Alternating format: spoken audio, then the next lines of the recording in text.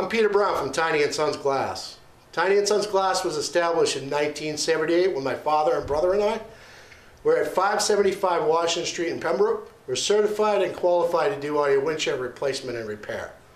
Tiny & Sons Glass is a community-based business. We have 12 mobile vans that come to you. If the weather's bad, you can come here to the shop. We have a nice waiting area, TV, Wi-Fi, kid-friendly, pet-friendly. Received a couple of calls lately, and I'll just explain this and try to be as brief as I can, but we've had a couple of calls about people having water in their cellar that are on Furnace Pond. And we've been trying to hold the water level a little higher this year than normal because of losing so much water last year, and we weren't able to get the fish out in the fall. So we've not only for that reason, but also for a reason that the fish came up this year.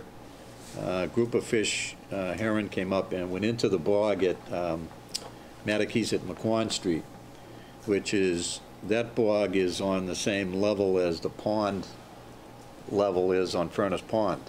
So if we were to drop the water considerably on Furnace Pond, the water would drop quite a bit in the bog area, and the fish have already spawned in the cranberry bog in all of the ditches.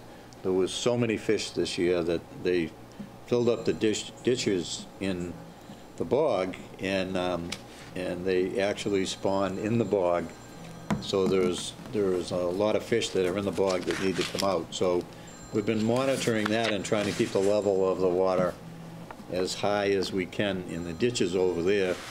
We're also working with the Hanson Conservation Commission and the Pembroke Conservation Commission and the town DPW over monitoring the bog and keeping this bog at a certain level. So we've been lowering the water. We started yesterday lowering the water at the dam on Furnace Pond, and I know there is a couple people that have water in their cellar, but we've lowered the water to some point now, and within the next day or two it should be a lot lower. But we don't want to go too low this year. We've contacted the Division of Marine Fisheries. The head of the Pembroke Fisheries is apprised of what's going on also, and we're trying to set up a meeting with Brockton and everybody else that's concerned with this matter. So hopefully we can get this straightened out in the near future. The other problem we have is that if we allow Brockton to divert, which we stopped them from diverting last month because of the problems that we had with the fish going down into Silver Lake.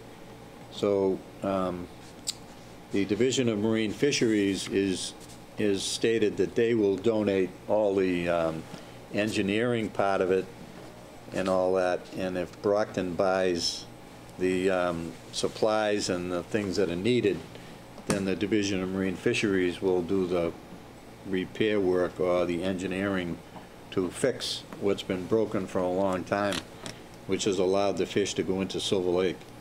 So we're in the process of trying to get all of that fixed, and also trying to get a net from Brockton, which is over $500, to put in before we get to the diversion pipe, so that we won't have any juveniles getting stuck on the diversion pipe when they open it up and get stuck on the screen that's there.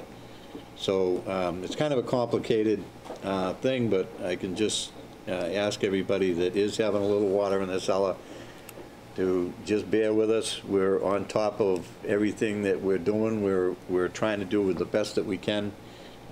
We don't want to drop the water level too low because it could affect the fish in the bog area. And when those fish are ready to come out, then we'll pull the planks again. And we've asked Hanson for water, and they've agreed to supply us with more water that we should be able to run through the bog out into Furnace Pond to get the fish out of that bog. So that's basically what it's all about. So just bear with us a little bit, and eventually we'll get that all fixed. So that's all I have on that. So, and Lou